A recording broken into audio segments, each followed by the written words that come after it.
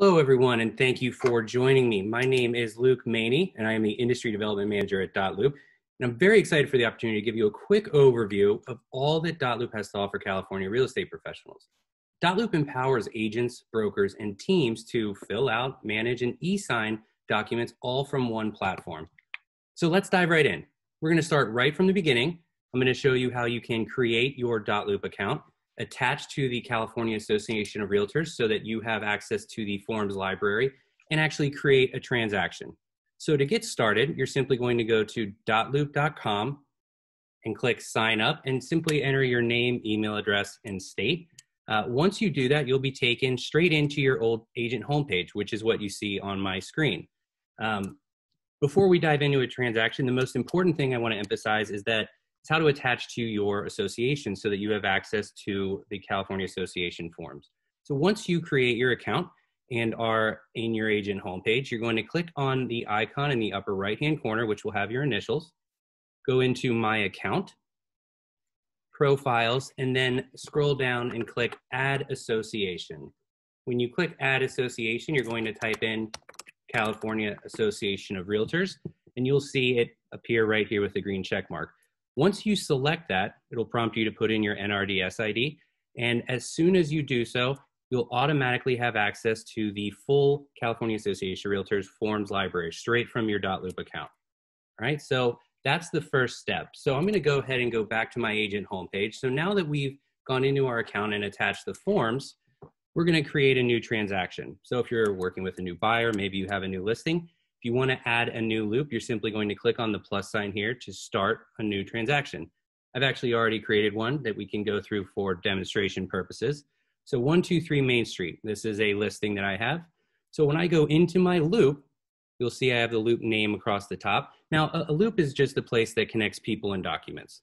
So in my loop, once I create my listing, the first thing that I need to do is go into my details page and fill out all of the important information about the transaction. Anything I put into my details page will populate my forms for me so that I don't have to manually fill out the same thing over and over again on multiple forms. So you'll notice this is a listing, right? It's an active listing. I've given myself the role of listing agent, and I've added in my seller here. And you'll also notice that my broker, my company, is automatically added as well. This will allow me to actually submit my transaction to them for compliance once it's completed. Right, I put in the property address for all of the important information. Once you've done that, now we're ready to bring in our documents. Right, so under my documents section here, I have the option to bring in forms from 3 different places. So as an agent in California, I know that all of my forms are available to me in my templates section. So I'm going to add from templates. When I do that, it asks which forms I want to bring into my loop. So on the left-hand side, these are all of the different California Association Realtor packets that have been set up for me, right? And I have my master list here. So if I wanted to search for documents, I could click on the full library and type in. I've actually put together a little packet with a couple of your forms just to use for demonstration purposes. So now I'm just going to choose the form or forms that I want to bring into my loop and hit copy. Once I've copied my documents into my 123 Main Street, now the next step is to fill them out.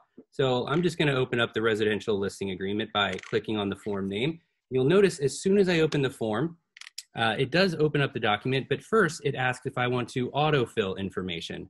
So this is the information we put into our details page. And really this screen is just asking if I want to have this auto-filled across my forms. I'm just going to click autofill, and then you'll notice it brings me directly into the document. And you can see the different fields highlighted in yellow. These have been populated for me. We have our $13 million listing with 20% commission. So now as the agent, I'm just going to go through and fill out the form the same way I would today. On any blank text boxes, you have the ability to type.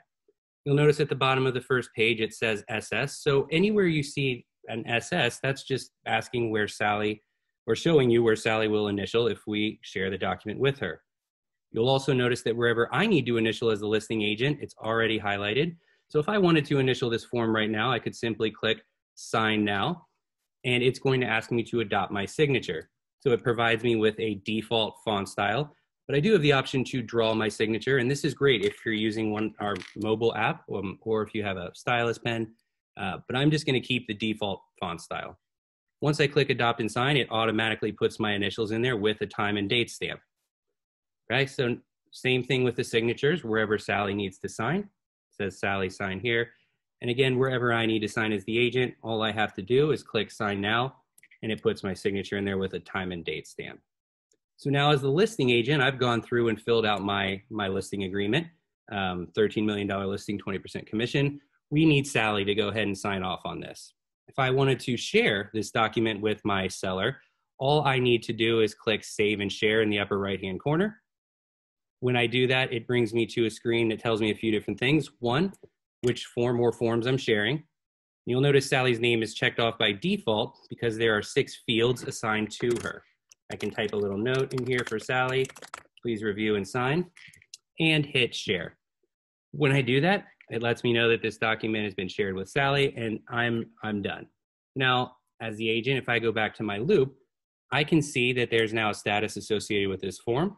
It's waiting on others, still waiting on Sally. So we're going to completely switch over now. I am no longer going to be Luke the agent. I'm going to be Sally seller.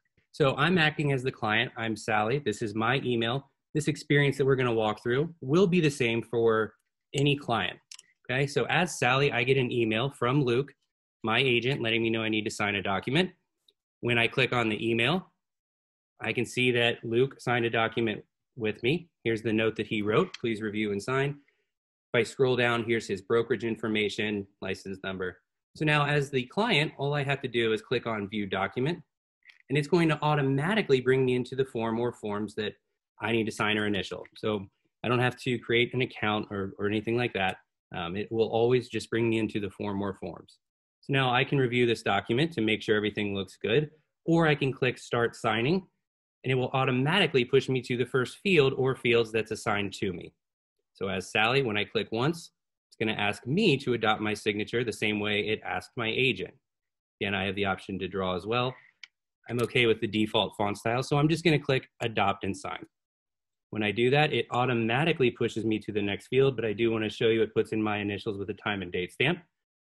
Then I'm simply going to click, and notice I can see my agent's initials with the time and date stamp. Right? All I'm doing now is simply clicking through the document.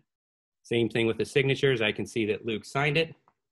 And last field, once I've gone through all the fields that are assigned to me, it prompts me to click finish. As soon as I do that, I'm done. I get a pop-up letting me know that I'm done, and Luke, my agent, just got an email. So it's that simple for Sally. In addition to signing the document, she also gets an email confirmation that she's signed the listing agreement.